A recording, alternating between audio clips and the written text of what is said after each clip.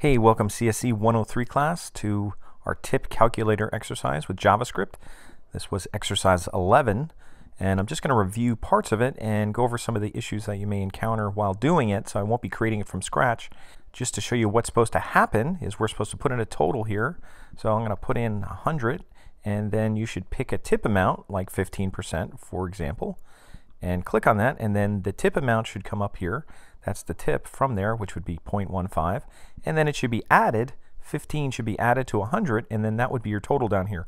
Right now it's not working, and I'll kind of go over why it's not working, but that should be the finished product. And then you should also see the 20% version and the 25% version. So we're going to kind of troubleshoot this a little bit and also go over what's here without doing it all from scratch. So here's just the HTML that you need for this. And there's 3 buttons here, and notice that all 3 buttons have on-click, and they have the functions in here that are basically running functions. So there's 3 separate functions, 3 buttons, 3 functions. And we're going to focus on the first button first, make sure that works before worrying about the other buttons, because we could really just copy and paste the other functions. But we're going to focus on the 15%. Plus we're also going to do something to make our first button a little more efficient, so we don't have to just copy all the code each time. But anyway, we do have what are called input type text fields here, and notice they have IDs, so we can reference them when we need to get the information from them. Whether it be to get the information, we're kind of retrieving or getting the information from this one, the meal field, and then these we're displaying information. We're displaying information in the tip, and we're displaying information in the total, even though we're not seeing that quite yet because we have to fix that. So that's what's going to happen. Those are those input type text field boxes, and again, you can enter information or you can display information, and that's what we're going to do. This one will enter information and these 2 will display them. So that's pretty much our HTML for that, and just make sure you have ID names. We'll call them meal, and we'll call this one tip, we'll call this one total, and we can also have variable names that use those same names. So just because you use an ID name of those doesn't mean that you can't use a variable name. 2 separate things, and you could use those names again. So moving down, the CSS, I don't think there was a whole lot we did with the CSS. We just put a couple styles here just to make things a little bit bigger. Just increase the font size, increase the margin right on the buttons so they're spread out a little bit, and that's about it. So kind of like we did on some of the exercises. So not a whole lot to worry about with the CSS. And you could leave it default if you want to. But the JavaScript, here's what I have so far. We're just making a function, and it's called tip15. I think in the instructions I might have called it tip-calc15, but you know, why make it longer? Why not make it shorter? Just be consistent. If you're calling it tip15 here, make sure in the HTML and the buttons you're calling it tip15. So what we're doing is we're generating variables so we could use the information and run calculations. So we're going to have a variable for meal, we're going to have a variable for tip, and then we're going to have a variable for the total. And what we're doing here, the calculations are pretty simple. The variable for meal is really going to be getting the information from the field, and that's what this does. So we start off our function tip15, and inside the curly bracket we declare a variable called meal, and we're going to use the document.getElementById and get the ID meal because for that field we gave that an ID of meal, and we're getting the value from it. So whatever someone puts in is going to be the value, and notice that we're putting this variable inside the function, so we want to get the value when we click the button, not before. We had another exercise where it's blank if you don't do it when you click the button, so you want to make sure that you get the value when the button is clicked. That's why it's inside the function, because if it gets the value before there's going to be nothing in there yet if you hadn't put in information, because it'll just go right through there and look for the information in there, and there'll be nothing there yet. So it's going to get the information when the button is clicked. That's why that variable is in there. And moving down, we have another variable called tip. Now tip is basically going to be taking our meal and multiplying it by 0.15, and that should give us our 15%. So that's pretty simple. And then we're going to display that. That just does the calculation, but then we're going to display it. So we're going to say document.getElementById tip, because that's the ID of this field is called tip. And in the value area, see here we're actually displaying in the value. Here we're getting the variable as value as a variable. Here we're displaying a variable as the value. So we're kind of doing the opposite of what we did here. So we're displaying it. So we're basically saying in the dot value display tip, and we're also going to put tip.toFixed.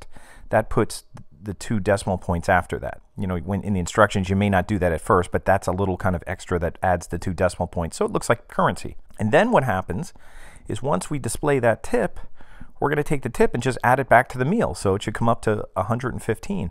And that's not happening here because we're not having an error, but it's just not displaying. And one thing that I just want to point out here is if I display, I'm going to uncomment this console log meal, and that actually shows up in the console. And this is a little console, and this kind of works behind the scenes. This doesn't show up on your page. It works behind the scenes.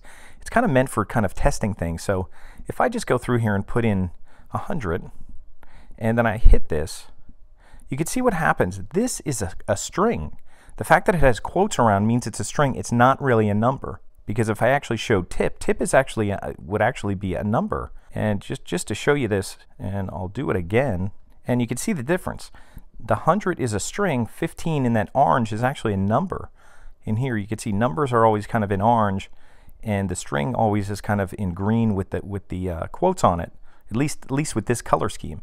So the problem is down here we're adding a variable plus kind of a string kind of thing, and it's not really able to do anything for us. So it doesn't know how to add that together. It's not really displaying correctly as a number in this kind of state here. So we have a little issue to deal with, and I'll even get rid of this now. I don't need this, but that was just to kind of prove that it's reading it as a string. So what actually happens is when you put a value in a box like this, it reads it as a string, even if it's a number. So what we have to do in order to make this happen, we could do something called parse float, and I'll just say meal equals, and just to redefine the variable, you could just write it again, and I'll just do parse float, and in parentheses, I'm going to put meal. And what that should do is it should treat it as a string. And even if I go back and put console log here, if I run this again, and I'll put 100 in here, now it's working.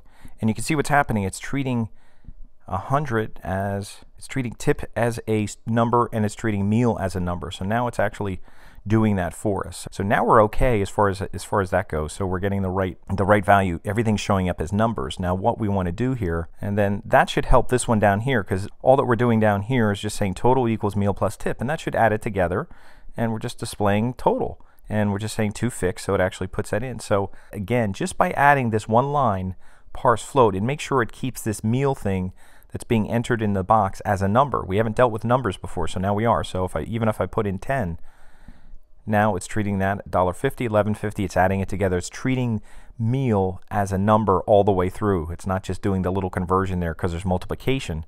So it's treating this as a number plus a number, and that's why it's ending up with $11.50. So that's what you're going to want to do to start. Now to do this the second time, there's two ways you could do this. You could copy this entire function and paste it twice and call one tip 20 and another tip 25 and just change this number. That's all you would have to do. And that's simple enough to do that, and it would work fine as long as you have the functions indicated in here. That should work fine, and you could do that. I don't care if you do that. One thing I wanted to try to do to just make it more efficient is to actually run this whole function again, except kind of everything's going to be the same except for this number. So I thought, wouldn't it be nice to just run the function again, except just change one number? And the way to do that is we could actually do this. Instead of using 0.15, you could really just say, okay, we're going to make a variable, and I'll just call it tip, and I'll put underscore %. I put it together on the other one, but I'll put an underscore just to make it make more sense. Now, I didn't declare it yet, so let me declare it out here, and I'll just say var equals, and I'm going to start it off at 0.15 because that's how it starts, and I'll put a semicolon there. So that's my variable representing the tip. So it's going to basically substitute that inside there for the first variable, and then that should work. You know, if we're not sure it's going to work, let's try it out.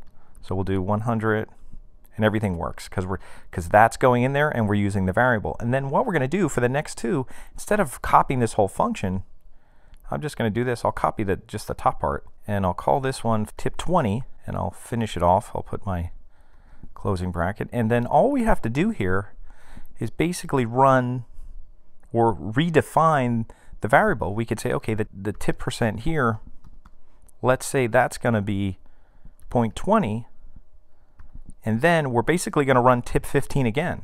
So we're rerunning the original function.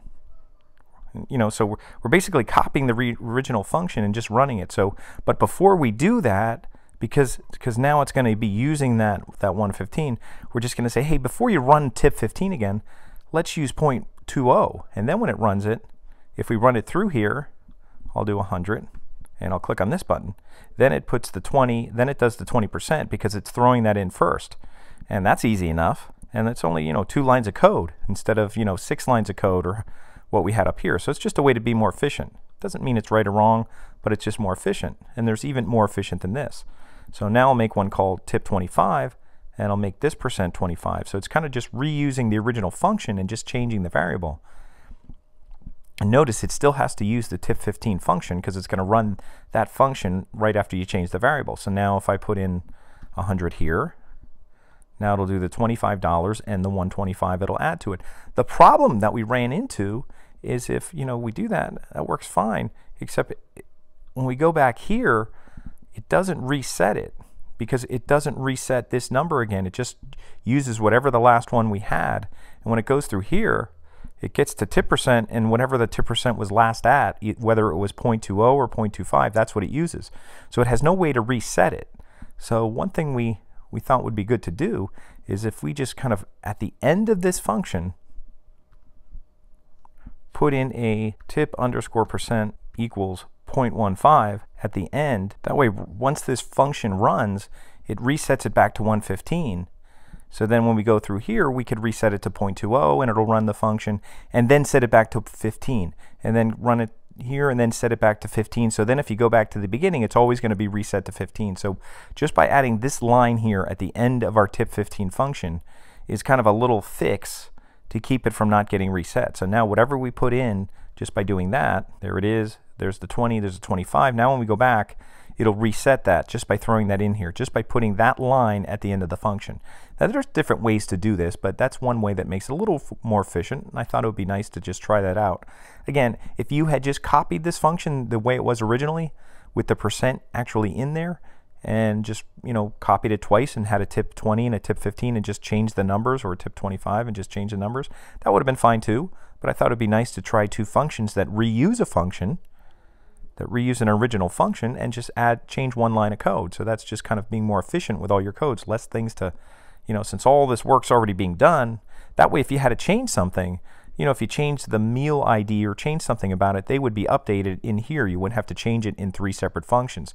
That's where, being efficient sometimes helps. So that's tip calculator, and hopefully that wasn't too difficult. Just adding the little things at the end, hopefully that made sense to just kind of reuse the first function and just kind of throw in the variable change. And we did have a little glitch there that we kind of fixed by resetting it at the end of that function. So that's exercise 11, tip calculator.